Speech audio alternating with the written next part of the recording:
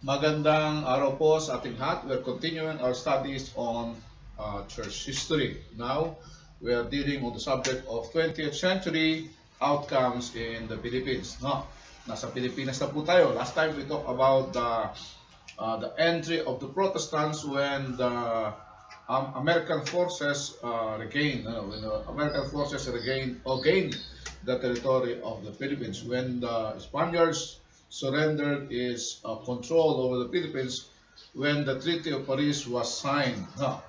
So, so noon ho nagtagumpay ang Amerika, no, nakapasok ang iba't ibang mga grupo ng protestante, quote-unquote Protestants in the Philippines. No?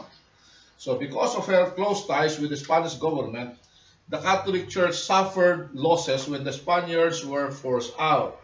The losses started with Filipinos' forces began to win and continued when the Americans came in. No, hindi man ho tumigil ang ating mga kababayan, ang ating mga para ho magkamit ng kalayaan ang ating bansa. At tayo po tinulungan ng Amerika para makamit ang kalayaan ito. No. So, resentment against the Spaniards was so great that the church replaced its Spanish priest, no? With the American's priest. No. Catholic Church leaders soon found, however, that replacing Spanish priests with Americans only increased Filipino resentment. The problem resulted from the Catholic Church continuing use of aliens priests rather than Filipinos. O, makita ko natin na mayroon tatlong pare. No? Sino yung tatlong pare na namatay dahil ang gusto nila ay Pilipino, dapat mabigyan opportunity mga Pilipino. Kailan lang yan? Bomborsa, no? The pattern set by the Catholic Church from the beginning of Spanish rule in the Philippines may explain the reason that a large number of priests in the Philippines continues to be foreigners. No? Catholic historical patterns of relating to state powers had continued in the Philippines. The Church received benefits from the government, which included the friar lands. No. The fact that the Catholic orders or the friars owned 167,127 hectares of land. No? Gaano kalaki ho? 167,127 hectares. No. Ito po yung laki, luwang ng tatawag nating friars land. Aroused feelings of anger of the Filipinos. The provinces where the friars owned the land, the larger land areas were the areas of great unrest during Spanish rule. To prevent continued unrest, no, during the American rule, no, the Americans had to solve the friar land problems. No. Nung dumating ang Amerikano dito, sabi natin, most ng malalaki at prominenteng lupa ay sakop ng mga pari o ng tatawag natin quote-unquote prior lands. No? So, gumawa ng solusyon ang Amerikano, the American government in order to resolve these issues. No? Ano pong ginawang solusyon ng American government? The American government paid over 7 million, no? Over 7 million USD.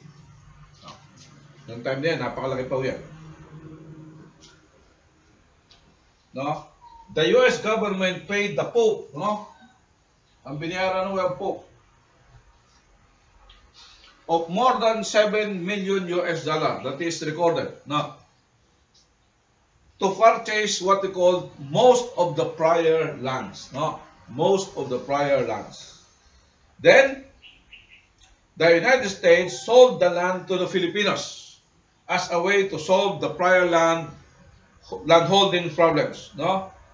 With this move, the problem of the time, which is the prior land, was solved. No? Many historians believe that the method simply continued, no, social injustice in what they call the land holdings. Filipinos did not give up control of their church affairs without a struggle. However, the Philippine Independent Church soon gained many Catholic members. So, nasolve yung prior land by paying the Pope of more than 7 million US dollar para ma-regain ang territory nito na naibigay sa mga pare. Then, yung movement before, no, yung movement before to Philippinize, no, to Philippinize the church. Na hindi ho, kahit nawala na ho yung mga Spaniards, no, ay hindi pa rin magawa because of the control with of the Roman Catholic Church sa church sila, no? Kaya ho nabuo yung tawag ho nating the Philippine Independent Church. Independent Church, no? Ang tawag ho natin ngayon yan is the Aglipayan, no? The Aglipayan Church. The Filipino Independent Church, no? People in some communities left the Catholic Church as whole congregations claiming their church buildings. No. Later, the Supreme Court decisions, both Philippine and American Supreme Court, determined that the buildings were the property of the Catholic Church. No. So, ibig sabihin, noong nagkaroon ng Filipino Independent Church, no, Filipino Independent Church, so, ang mga kongregasyon mismo, buong mga kongregasyon ay lumipat, no, sa tinatawag natin Filipino Independent Church. Taking control of the churches that was built before during the Spanish regime, no.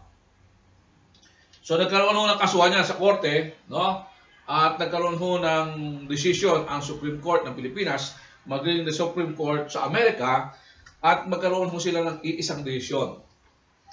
Ang iisang desisyon, the buildings that was established, no, during the Spanish regime and owned by the Roman Catholic Church, no, shall be owned by the Roman Catholic Church. So, because of that, yung mga independent Filipino independent churches was forced to move out of the churches and to build their what we call their churches. Important Filipino revolutionaries stand related to the founding of the Philippine Independent Church. No, one of the key Filipino revolutionaries is Apolinario Mabini. Apolinario Mabini proposed a Catholic Church free from Spanish control. No, sino ba yun si Apolinario Mabini? No, nasaan ba si Apolinario Mabini? Anong Philippine peso? Ha? Si Apolinario Mabini. Tama, Pastor Norjoy?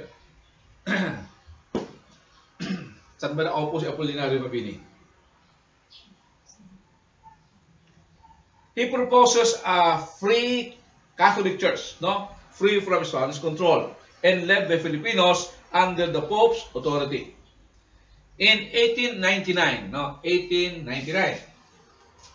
Gregorio Aglipay, a military vicar general of the Revolutionary Army under Emilio Aguinaldo, organized an all-Filipino National Catholic Church. No, he organized an all-Filipino National Catholic Church. It is envisioned before, no, before the Americans coming over the Philippines, no, na envision na po nila yung forming of the Filipino indigenous Filipino churches, no. In the beginning, when Mabini was calling for a Filipino Catholic Church, and Aglipay worked toward the end also, another revolutionary, Isabelo de los Reyes, went with a group of Filipinos to Rome. They wanted to express their concern directly to the Pope. But even though they acknowledged the Pope as head of the church, along with the changes they proposed in the Philippines, he did not accept their position. No. De los Reyes returned to the Philippines in 1902, and he pronounced the founding of the Philippine Independent Church, naming Gregorio Aglipay as his supreme head. Historical records seem to show that that De los Reyes' pronouncement surprised most Filipino, including Aglipay. At first, Aglipay refused to accept De los Reyes' pronouncement because he still hoped for a reconciliation with the Pope. No. However, after every attempt to gain acceptance from the Pope had been refused, Aglipay accepted the position of Obispo Maximo of the Iglesia Filipina Independiente. No, yun ang naging pangalan. Iglesia Filipina Independiente. No. At si Aglipay, no, ang siyahong Gregorio Aglipay ang naging Obispo Maximo or the General Bishop or overall Bishop of the Iglesia Filipina Independiente. The Iglesia Filipina Independiente received much immediate support from the Filipino people. Historians estimate that from 100 to 300 priests joined the new church along with 1,600 1,600,000 former Catholics. No, ganun kalaki yung influx, no? So start sila sa few members, Catholic members, to 300 members. No, maraming mga Filipino priests joined the Iglesia Filipina Independiente. No, and at the same time, there are so many members. No, that's around 1.6 million members of the former members of the Roman Catholic Church. No, naalala ko po sa marami yung probinsya na hati sa tuwing panahon ng sa tuwing panahon ng mahal na araw.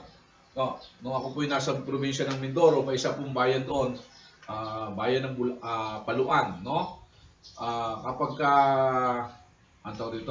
Kapag ka mayroong mga seremonyas, no, o particularly yung mga parada ng pagmahal na araw, yung Sunday morning, no? Sunday morning may parada. Hati ho yung bayan, no? Hati yung bayan. Yung Roman Catholic may sariling daan sila at yung Independente may sarili silang daan, no? Hinahati nila yung daan. Ganyan ho yung resulta nung separation of breakaway in the Roman Catholic Church.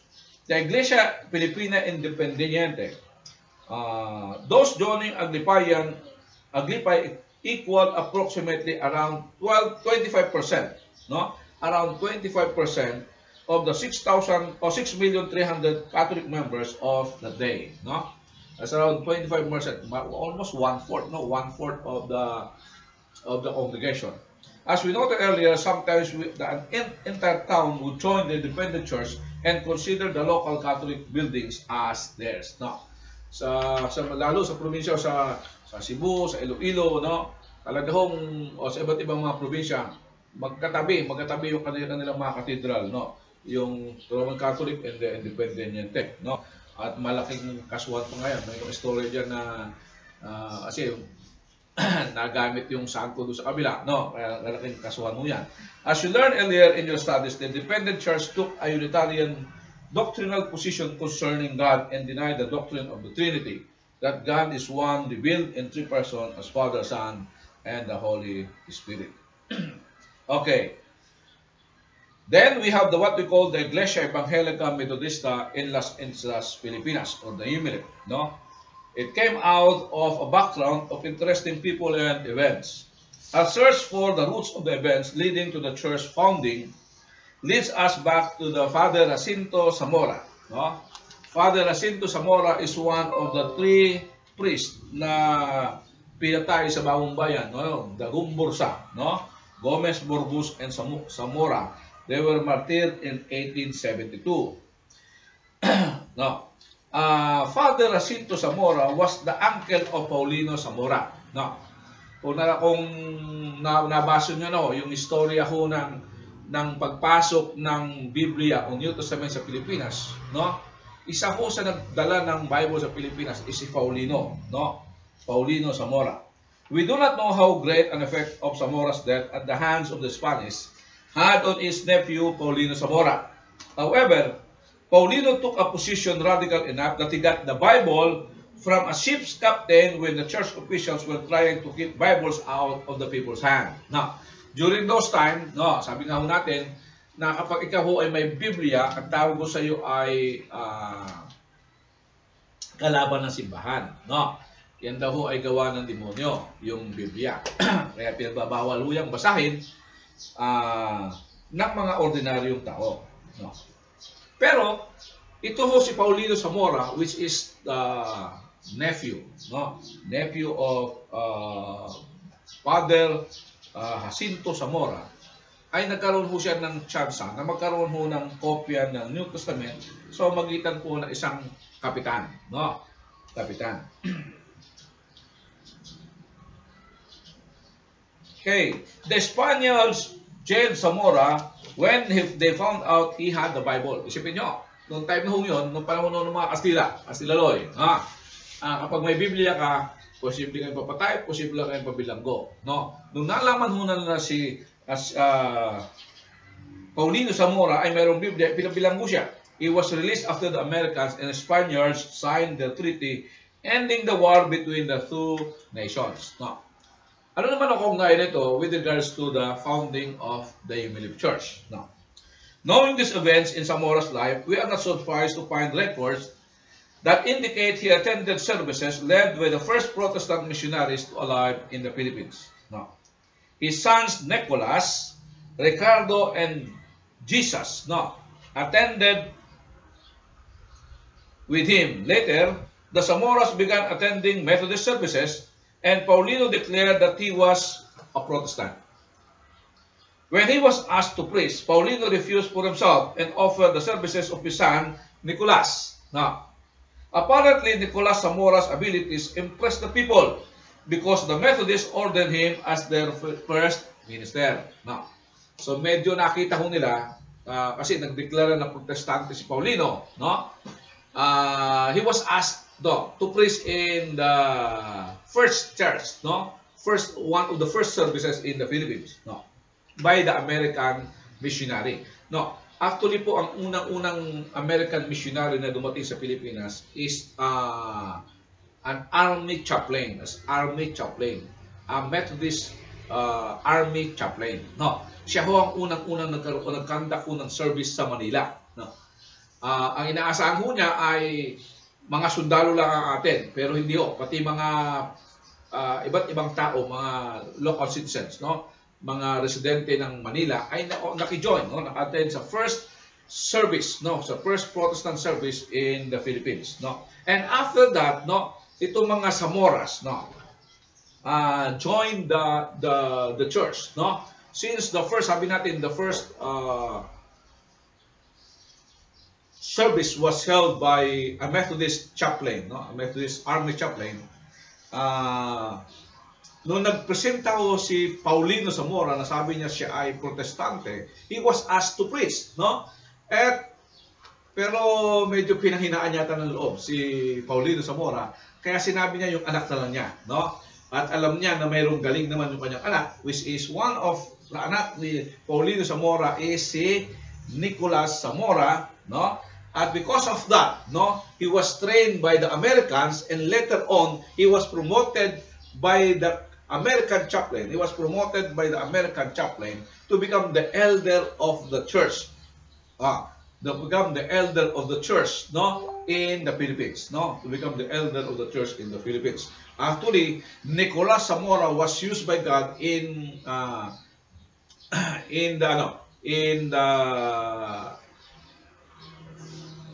formation of the Knox Memorial Church, which is a Methodist church. Siya ho ang pangalawa sa pinaka-prominenteng Methodist church sa Pilipinas. The first is the Central Methodist Church.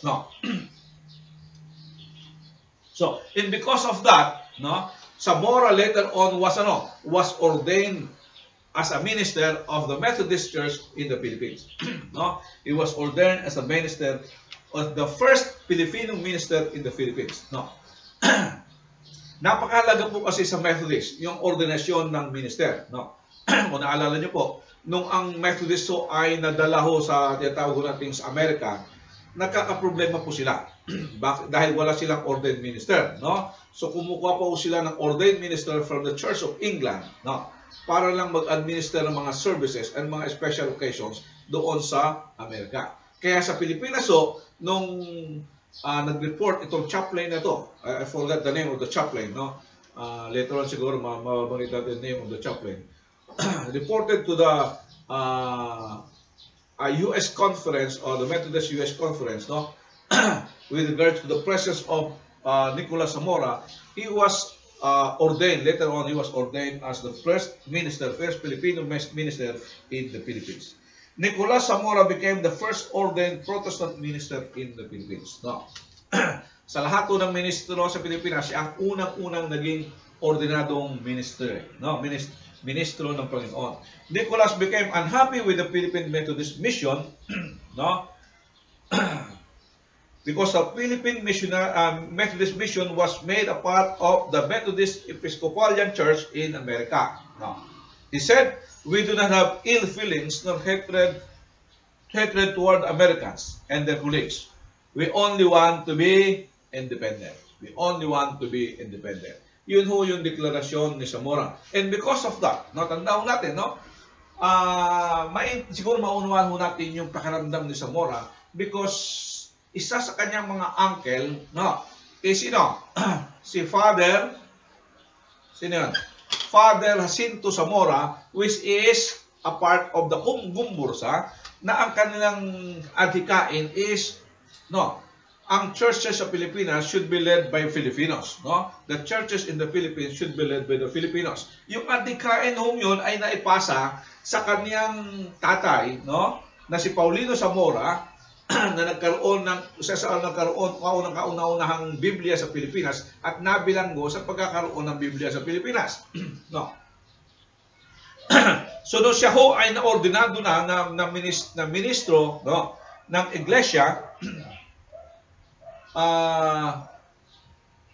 Ang interest pa rin niya, yung kanyang hadikain, ng unang-unang hadikain ng kanilang pamilya, ay ano, ang Filipino Church should be led by Filipino minister. And because of that, no, nagkaroon ho ng natatag ang tinatawag ho nating Iglesia Evangelica Metodista in Las Islas Filipinas. No. Wag ho natin tandaan ho na, mapasin niyo po, ang mga independent church noon ho sa Pilipinas, no, ay hindi pa rin ho nawawala yung Espanya, no, hindi pa rin nawawala yung kultura ng Spaniards, no. Kaya nga ho nung yung dati yung mga iba diyan abutan pa sa high school, no, sa high school hanggang college yung subject na Spanish, no. Kasi hanggang matagal din yung panahon, no, daan din almost 100 years din, less than a century, no, na maging yung teachings, part of the teaching sa ating scholastic system, no, is yung Spaniards, no, Spanish language, no. Sabi ni Nicolas Zamora, wala siyang hatred sa Amerikano. Ang gusto lang niya, no, is ang Filipino churches should be led by Filipinos. Just 3 years following the founding of the UMLF, no, 3 years founding of the UMLF, another strong Filipino personality in the person of Felix Manalo founded a third independent church in the Philippines. No? So we're talking now on the independent Filipino churches. No? The first is what we call the Filipino Independiente Iglesia Filipino Independiente. No? The second is, no, Iglesia Metodista in Las Filipinas, or the UMLF Church. The third Filipino independent church is led by Felix Manalo. No, it was founded in 1914. No, it was founded in 1914. So ang UMLF, Iglesia Evangelica Metodista in Las Islas Filipinas. Islas Filipinas. Yan, UMLF, no? Ang UMLF was found in 1911. So, ang Iglesia ni Cristo under Felix Manalo was founded in 1914.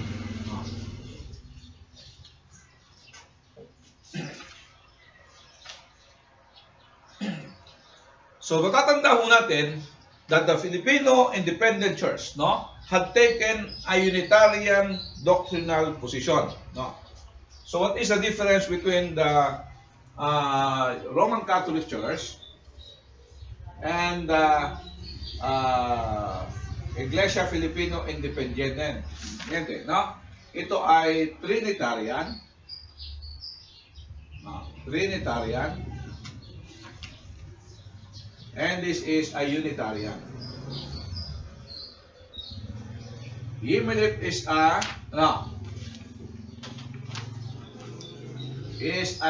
Trinitarian, no.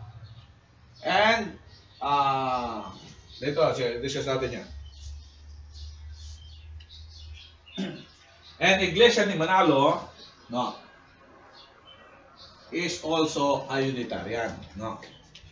So sabi natin, you will remember that from earlier studies, the independent church had taken a Unitarian doctrinal position concerning God, no. So what's the difference between uni and trini? No.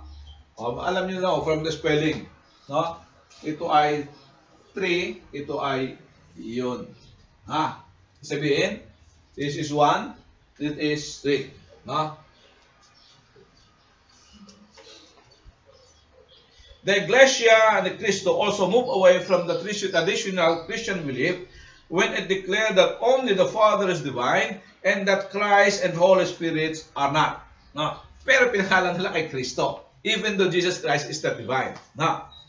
I repeat, the Iglesia moved away from the traditional Christian belief when it declared that only the Father is divine and that Christ and the Holy Spirit are not. The Iglesia ni Cristo under Manalo took the position that it is the revival, no, of the true Church of Christ. No. It is, tandaan natin, no, most of the time, the movement is to return to the New Testament teaching. No. Thus, it seems strange that the new church in Christ's name should deny the biblical truth concerning the divinity of Christ. Medyo nakakatuwa lamang, no? Aglipay Zamora had worked from a primary concern for Filipino leadership in the country. In contrast, Manalo based his church founding on his newly discovered spiritual truths. No? Ito, doon niya ibinase yung kaniyang pagtatayo ng iglesia sa kaniyang saan mo ba ang background ni Manalo? No? Later makita natin yung background ni Manalo. The very year of the church founding, 1914, is supposed to fulfill a New Testament prophecy. No. So,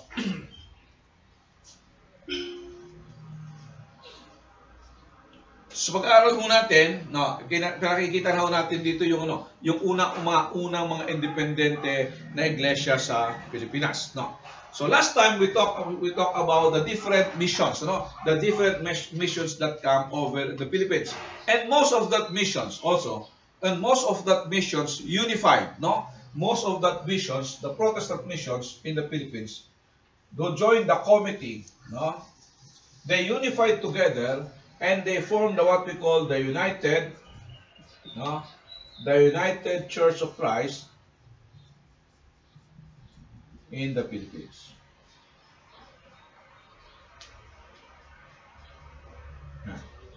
Sino po ito? No, last time we discussed about the disciples of Christ, no, the brethren, the Philippine Methodist, the Philippine Methodist, no, the Presbyterian. They joined together into a committee, and then later on the formation of the United Church of Christ in the Philippines.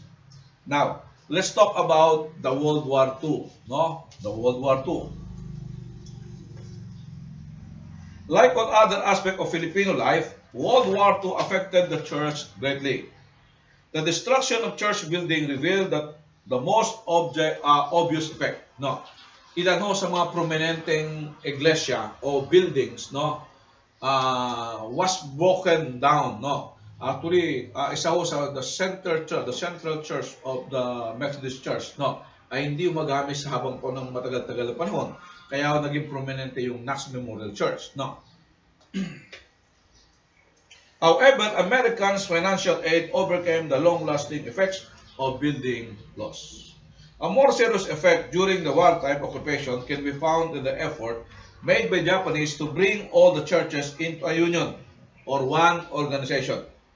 They called the union as the Evangelical Church in the Philippines. No. So, nung nagkaroon mo tayo ng tatawag natin Japanese occupation, no? Buhay na siguro si Pastor no Rejoy, no? Japanese occupation, no? They wanted to organize, no? They wanted to organize the Philippine churches into one group, no? Into one group, or they called is a union of churches in the Philippines, no? That's why the Evangelical Church in the Philippines was promulgated. No, the evangelical church in the Philippines. Many Protestant churches refused to join this group. So, most of the evangelicals or Protestant churches refused to join the evangelical church in the Philippines. Sino ho yung mga nag-refuse to join? The Episcopalian, the Methodist, the Baptist, the Christian and Missionary Alliance, and the Philippine Independent Church, or is the Aglipayan Church. Greater control seems to have been the motive behind the Japanese attempt to force the union. The effects of the forced union did not last long after the war's end. First, as already noted, many churches refused to join. Second, following the Japanese defeat, some churches said they had never really been part of that union because the union implied cooperation with the enemy leaders. Leaders who had participated were accused of collaboration after the war. When the war began, American missionaries either went into hiding, a few were killed, or were imprisoned by the Japanese. Of course, their loss left many church leadership positions vacant. Filipinos stepped into the vacant position. Unlike the short-time effects seen in the loss of buildings and the forced union of churches, Filipinos who stepped into church leadership positions left vacant by the missionaries continued to hold their position of leadership after the war. Ano naman ho yung mga important developments, national development since the World War II? Dalawa ho ang ating makikita, You can list the major national developments since World War II and explain the effects of the major development on the churches. Three major factors seem to start out as the more important national development influencing Philippine Christianity since World War II. They are as follows. First is the national independence. Second is the migration to Mindanao. And the third, the great population growth. Ito yung national development after the World War II. First is what we call the national independence. Second is the migration to Mindanao. And the third is the great population growth. Siguro yung mga sa panahon natin yun, hindi masyadong alam yung migration to Mindanao. Kung mapupunta po kayo sa Mindanao, mapapansin nyo po sa Mindanao ay marami po diyang Ilocano, at maraming mga Bisaya. Talagang may mga lugar-lugar po dyan na puro Ilocano pagkamisa. Because of that, what we call the migration to Mindanao. On July 4, 1946, the Philippines regains her independence, which General Aguinaldo had declared on June 12, 1898. The nationalistic drive that sparked repeated rebellions during the time of Spanish domination that resisted American takeover that drove Aglipay to found the independent church and that caused many to sacrifice their lives bore fruit on the long-awaited day of independence. The opportunity for full Filipinos of government, economy, and church had arrived. The wartime effect of Filipinos filing church leadership positions gave Philippine church life a good lead toward Filipinization. Mindanao, the land of promise, called out to Filipinos in the beginning of the full national independence. People began moving to Mindanao, frontier matching national independence with their own personal independence. Kaya marami mga taga Ilocos, o mga Ilocano nagpuntahan mo dyan. Kaya kung makikita nyo, may mga bayan dyan na halos Ilocano nakatira. So, nagkaroon ng different communities. Hindi lang ho mga Mindanaoeños ang nakatira ngayon dyan.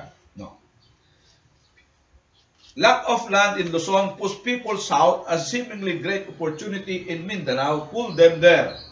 Migration to Mindanao brought difficulties for the earlier mission committee agreements. Tandaan natin na nagkaroon ng divisions kung saan pupunta yung mga churches, and different missions. Ito ngayon ang problema. Because of the migration in the Mindanao, nagka-problema doon sa committee agreement. Bakit? Siyempre, yung mga Ilocano sa Ilocos, ay hindi ko sila ibang mission group ang may hawak. Sa Mindanao ay ibang mission group ang may hawak. So, nung nagpuntahan ko sila sa Mindanao, dala-dala din nila yung kanilang mga different denomination na pinanggalingan sa Luzon. You may remember that committee agreements had assigned Mindanao mostly to the Congregationalists, while the Methodists held the primarily responsibility for Luzon. When Methodists joined the migration to Mindanao, question about committee arose. Now, of course, some of the Methodists would join the congregational churches in Mindanao. But likely many would simply quit attending any church if they did not find a Methodist church. Naalala ko po na ako nasa Mindoro, no? Nung wala pa pong Methodist Church, no, yung mga maraming Methodist Church sa Mindoro o Methodist members sa Mindoro attending the church, our church, ABCOP Church in Mindoro, no. Nung nagkaroon na nagtayo ang United Methodist Church sa Mindoro ng church, no, nagpaalam din sila, bumalik sila doon sa kanilang home church. The Methodists felt a commitment to follow up their people moving south, and the various mission bodies in general brought their committee agreement to an end. Kaya ho ngayon, nagkaroon ho ng proliferation sa different parts of the country, no? Open ho ngayon to everybody, no? Open na to everybody. The migration of a large number of people to Mindanao, much the end of the committee agreement, resulted in rapid evangelical church growth in the south. People characterized by a willingness to take the risk of moving to new places tended to be open to new ideas in all areas of life. They more likely would consider hearing an evangelical witness. Also, those who migrated to Mindanao left their hometowns and often their parents, who gave them freedom to consider new spiritual ideas. Isa ho sa mga tinitingnan lagi ho natin pag nag-open tayo ng mga churches, yung openness ng tao. Tandaan natin, pag bagong lipat talaga, open sila sa mga ideas, open sila sa mga friendship, open sila sa new religion, kaya sila open sila na nabagi na natin ang ebanghelyo. Kaya ho yun doon din lumakas, doon din lumakas ang different churches doon sa mga probinsya na marami ho nagkaroon ng migration. Since the end of World War II, the Philippines has had one of the highest birth rates of all nations. Kaya ho sabi natin, merong population explosion. Merong population explosion. Tayo ho ang pinakamabilis manganak. Magkaroon tayo pinakamabilis na birth rate sa buong mundo. Hindi ko alam kung anong epekto, kung bakit nagkaroon tayo pinakamabilis. Of course, you are familiar with the phrase population explosion. Yung mga important to Protestant churches in the country with a high population growth rate is concerned that they grow in membership as well.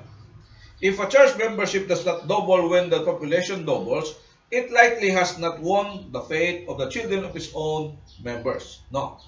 A serious concern for all evangelical denominations. Kasi the natural growth of the church, kapag nag-double yung population, nagkaroon ng population explosion, pati yung population ng church, will explode. Bakit? Kasi yung mga anak ng mga members, ay dumadami siya, they will help in the natural growth, That is what we call the natural church development, NCD, part of the NCD. Okay, now we're going to talk about the general church development after the World War II. After the World War II. First, we'll consider the Catholic Church development, because they are part of what we call the church history. And we will be able to explain Roman Catholic Church growth since the World War, and it relates one major problem in its growth pattern. The fact that Catholic membership equaled 82% of the nation's population in 1965 demonstrate the church has grown as rapidly as the birth rate. Hanggang ngayon ang Catholic Church ang tinatawag nating majority religion in the Philippines. More around 80%. Sa amin, I think ganun pa rin. Around 80% of our population are Catholic. In contrast, as we noted earlier, the Anglican Church membership stayed the same in number, but it experienced a great drop in percentage of the population. From 15%, when it started in 1901,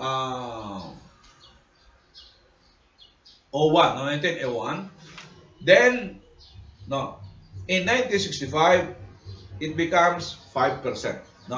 So hindi na ho siya noong 1965, pumapatak siya ng number 4, no? Number 4 po siya sa ranking, no? With regards to the different churches. The first is the Catholic, the second na ho, noong 1965 is the Evangelicals, no? The Evangelicals, and the third is the Muslim, and the fourth now becomes the Anglican, no? The Catholic Church grew in organization as well as in number, no? The following list give us an idea of its growth in the development following the war. Ano kaya ang mga nag-contribute sa growth ng Roman Catholic Church, even though wala na po tayo sa under ng tatawag nating Spanish control, no? First, it developed more schools including more students, no? So, after the war, kung makikita ko natin before, the first na nag-develop ng mga schools sa Pilipinas, no, ng marami schools ay mga Americans. They developed our educational system, no? Pero ang mga pareho hindi ho tumigil diyan, no? They developed more schools including more students, no? More chapters of the Legion of Mary were organized than in any other country in the world, no? So the organization of the Legions of Mary, no, ito ho ang malakas sa Pilipinas, no? Yung mga Marianista, no? President Ramon Magsaysay dedicated the country to the Sacred Heart of Jesus in 1956, no? Number 4. Additional mission work was begun among tribal groups. Hindi ho sila tumigil. Kung titingnan ho natin ang number of missionaries, no, combined with the evangelical of quote-unquote Protestant missionaries in the Philippines, mas marami po ang missionaries ng Roman Catholic Church, no, combined with all our missionaries.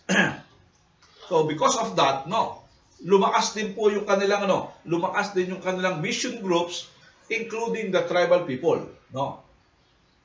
The church carried out significant social action, no. So maraming mga social concern na issues, no, na kanilang na-resolve. Nagkaroon na ho ng buhay, no, nagkaroon na ng koneksyon. Dati ho kasi ang church ang ipunan, no. Siya ang humuhugot sa tao. Ngayon nagkaroon na ho ng malasakit ang church sa kanyang kongregasyon. Kaya hindi ho, bagamat nawala siya sa control, no, nawala yung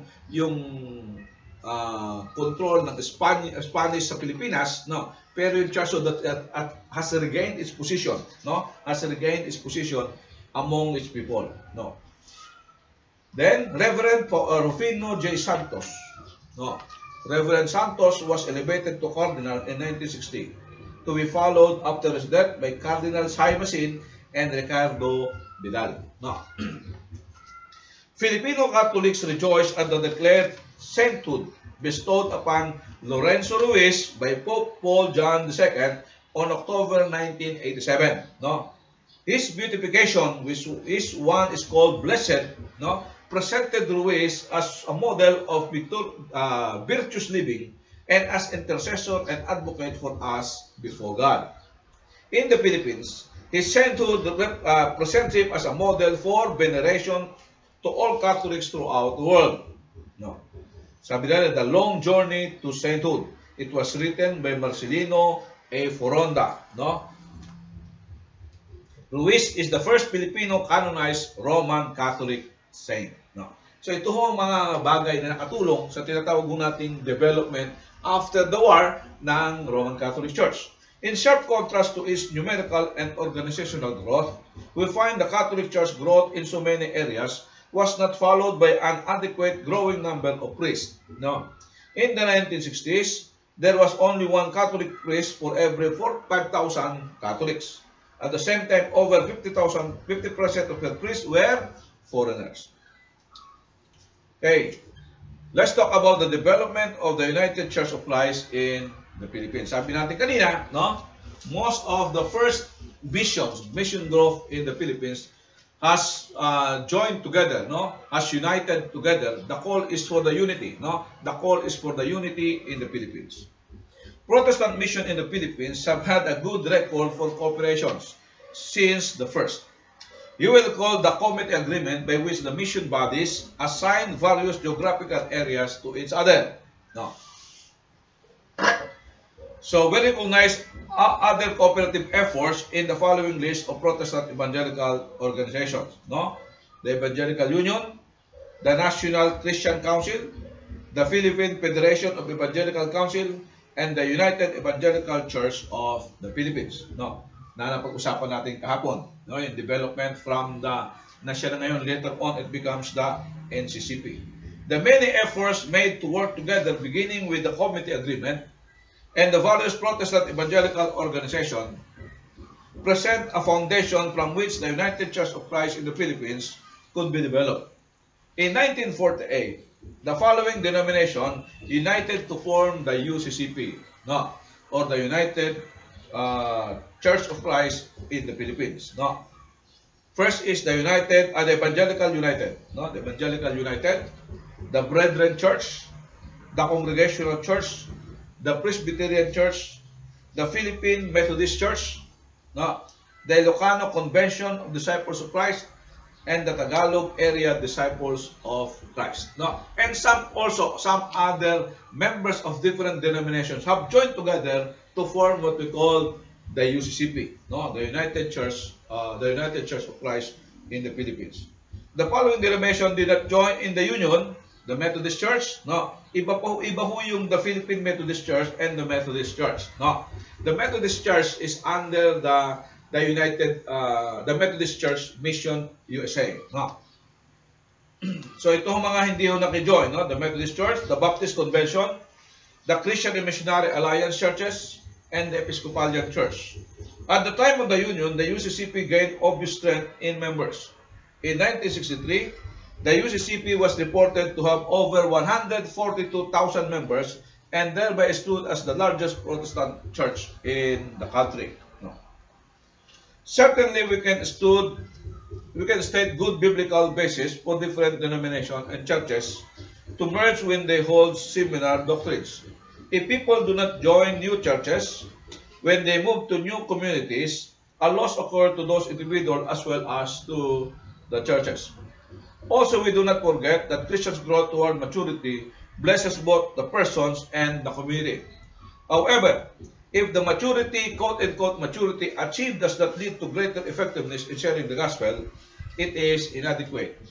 The kingdom of God grows both when its rule increases in Christian, no, sa buhay Kristiyano, and when the maturing Christians share the gospel effectively with others, to the point that others come to faith in Christ.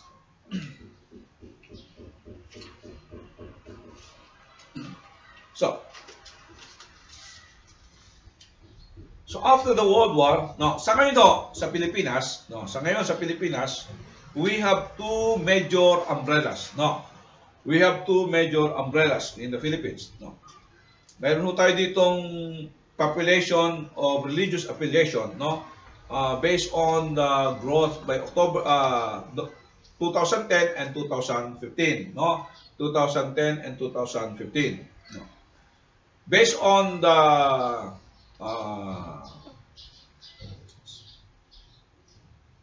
summary of our population on 2000 and 2015, no.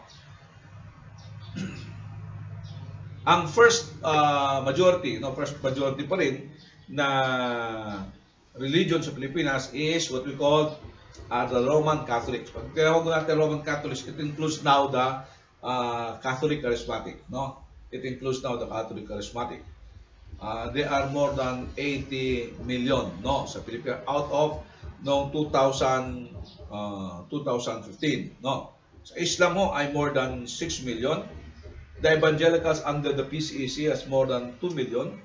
The Iglesia de Cristo is more than 2 million. No. The NCCP is more than 1.1 million. The Aglipayan is less than 756,000. The Seventh Day is 700,000. The Bible Baptist Church is 500,000. The UCCP is 490,000. The Jehovah's Witnesses is 438,000. No. And others. Total to, ang population natin noon ay 100 million as of 2015. No. So sabi natin kanina, there are two now after the World War II, no, mayroon lang po tayong iisang organization, no, iisang umbrella, which is the NCCP. Now, we have two umbrellas, no. We have two umbrellas in the Philippines. Sinabi natin umbrellas, sila ho yung because of the movement for the unity, no. sila ang nag-unify sa different religious groups, no? Different denominations sa Pilipinas, no? Ito nakakatuwa sa Pilipinas, ang dami nating denominasyon, no? So we have two umbrellas, the NCCP and the PCEC, no?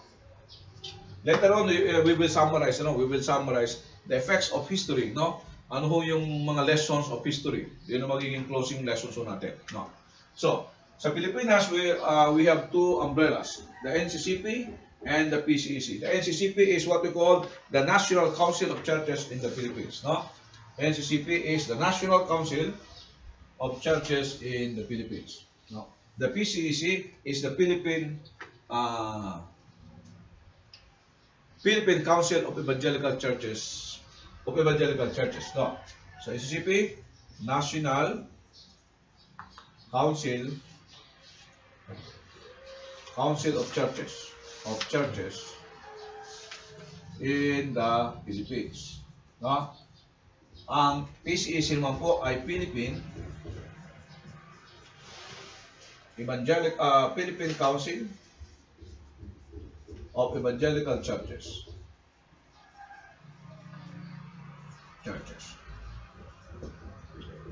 Yan. So we have two major umbrellas, no? Ang prominent to ngayon is the PCEC. Sila may pinakamalaking grupo, no? So let's discuss first the NCCP, no? The NCCP or the Sangguniang Pambansa ng mga simbahan sa Pilipinas, no? Ay mayroon hong 10 na independent, quote-unquote, Protestant churches in the Philippines denomination, no? And also there are 10 service-oriented organization in the Philippines. Ang NCCP po is a member of World Council of Churches, no? Membro ho sila ng World Council of Churches and the Christian Conference of Asia. The NCCP represents close to 12 million Protestant adherents sa panahon po natin ngayon. Advocacy for environment protection and against large-scale mining are part of its core mission. Okay. Kailan na-establish ang NCCP? NCCP was established in 1963, no? It was established in 1963. Ang dami ho niyang mga names before, no? At now ay naging NCCP at hindi na po siya napalitan, no? Ang kanya hong mga pinanggalingang pangalan ay the Philippine Federation of Christian Churches in 1949.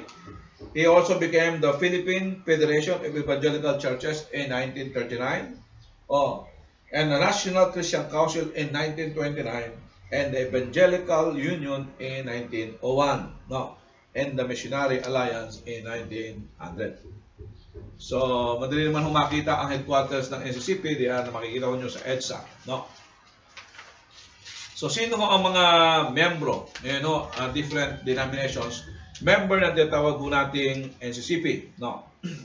Ito yung ilan ho sa mga major denominations that is an service-oriented organization under the NCCP. We have the Apostolic Catholic Church, no? The Apostolic Catholic Church. We have the Convention of Philippine Baptist Churches, no? The Convention of the Philippine Baptist Churches or CPBC, no? We have also the Episcopal Church in the Philippines, Episcopal Church in the Philippines. We have the Iglesia Evangelica Metodista in las Islas Filipinas or the IEWF. We have also the Iglesia Filipino Independiente, no? Yun hong split, no? Yun hong split ng Roman Catholic Church. They joined the NCCP, no? And we have the Iglesia Unida Ecumenical, no? Iba ho ito sa Iglesia Evangelica Unida de Cristo, no? Before the Iglesia Evangelica Unida de Cristo is member, no? We have the Lutheran Church in the Philippines. We have the Salvation Army, Philippine Territory, and the United Church of Christ in the Philippines, and the Philippine Central Conference of the United Methodist Church, no, in the Philippines. No. Yan ho yung tinatawag po nating 10 major na members of the NCCP. No. Now, we have, sabi natin, we have the second umbrella, which is the PCEC. No? The PCEC is the Philippine Council of Evangelical Churches. No. It is an organization of more than 70 evangelical and mainline Protestant churches and more than 210 parachurch organization in the Philippines. No.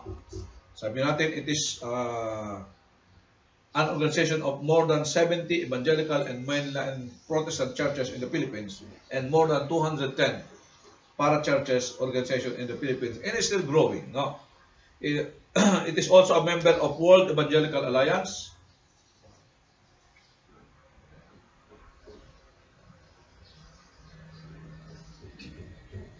So sa atin po ngayong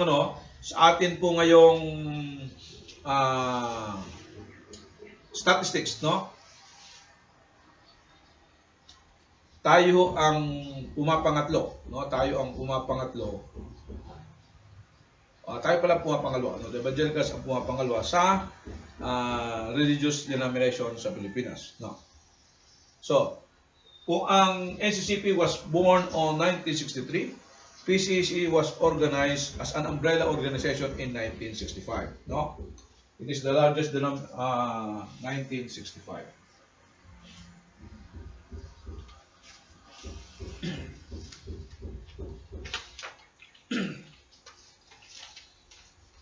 I would like just to read some of the known members of the PCEC. No, we have the Abundant Grace Ministry, the Alliance of Bible Christian Communities of the Philippines, or ABCOP. We have the Asia Pacific Regional Office of the Church of the Nazarene. We have the Baptist Conference of the Philippines. We have the Charismatic Full Gospel Ministries. We have Christ Faith Fellowship. We have the Christ Jesus Our Life Family Churches. We have the Christ the Living Stone Fellowship. We have Christ to the Philippines. We have Christ Commission Fellowship. We have the KAMAKOP, or the Christian Missionary Alliance Churches of the Philippines. Ito ho ngayon yung Philippine group under the Christian and Missionary Alliance USA, no? Na isa ho sa mga unang-unang dumating sa Pilipinas. They never joined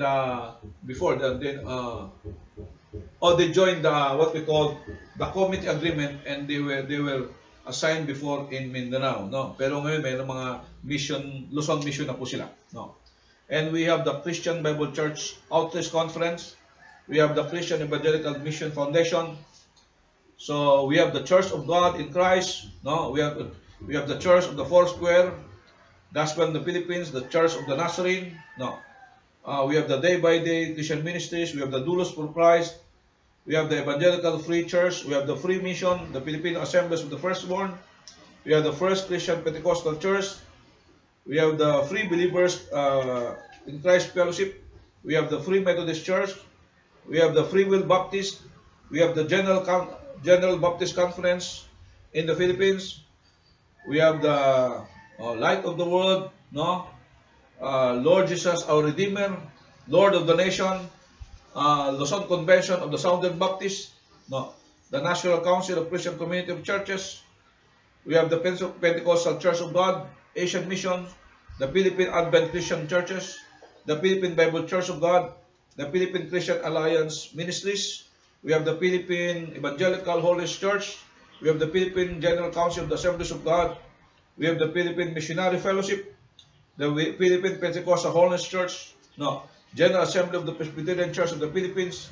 We have the Wesleyan Church.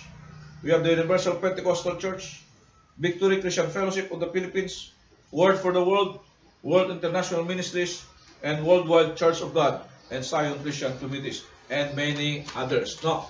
Kung babasahin ko, baka kasama ho dito yung kasama ang JL dito, ano? Kasama ang JL, no?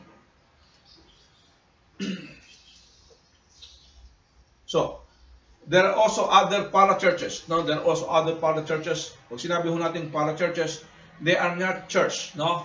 But they are organization that helps the church, no?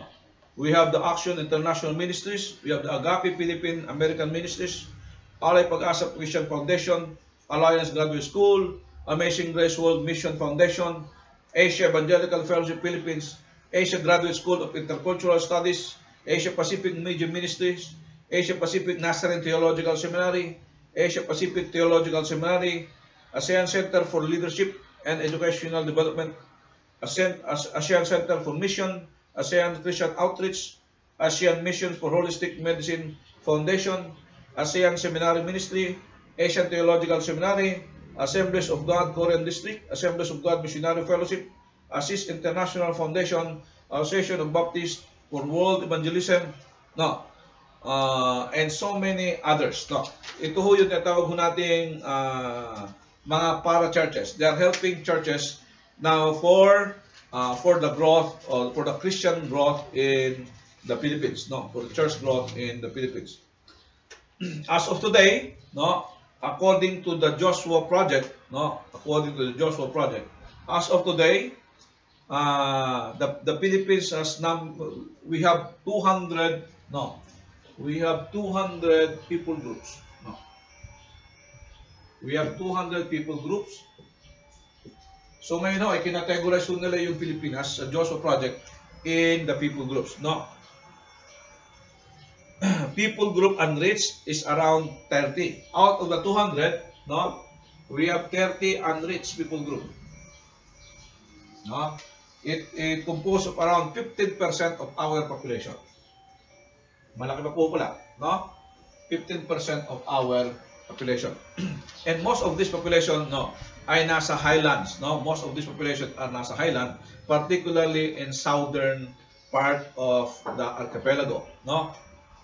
So, our total population today is 107 million. Population unreached is around 5 million.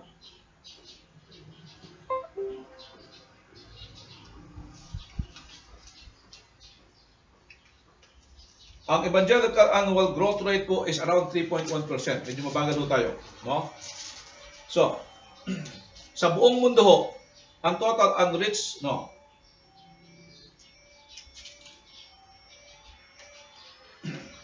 so sabihin natin, sa buong mundo, sa Pilipinas, we have 30 unreached group. Sa buong mundo,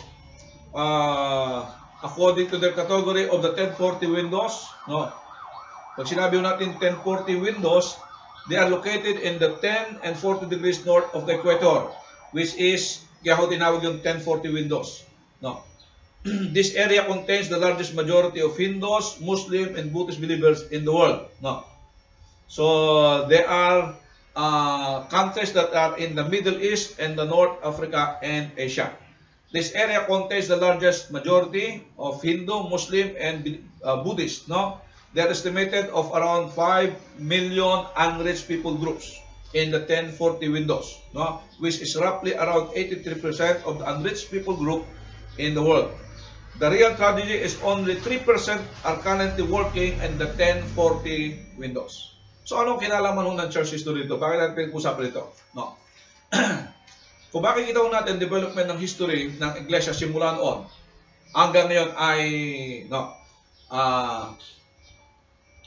it reached almost all the world. It reached almost all the world. No. Pero meron na lang ho tayong maliliit na porsyento na hindi nare-reach. No. At ang problema, mas marami yung binibigay yung focus ngayon sa mga rich na people areas, no, kaysa doon sa mga unreached, no. Mas marami yung finances ang napupunta sa rich people group kaysa doon sa unreached people group, no. Kaya we need to pray, no. We need to pray para ho tayo maging bahagi. Ang tinatawag ho nating world mission, no. Maging bahagi ang tinatawag ho nating world mission to reach what we call the end of the world. To reach the end of the world. So ngayon no, sa Pilipinas, almost all of the Philippines has been reached by the Word of God.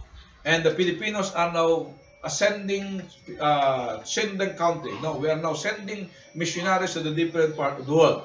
At tayo din ho ay magiging bahagi ng kasaysayan ng ibang mundo, ng ibang bansa, tungkol so kung paano ho nila naabot ang mabuting balita.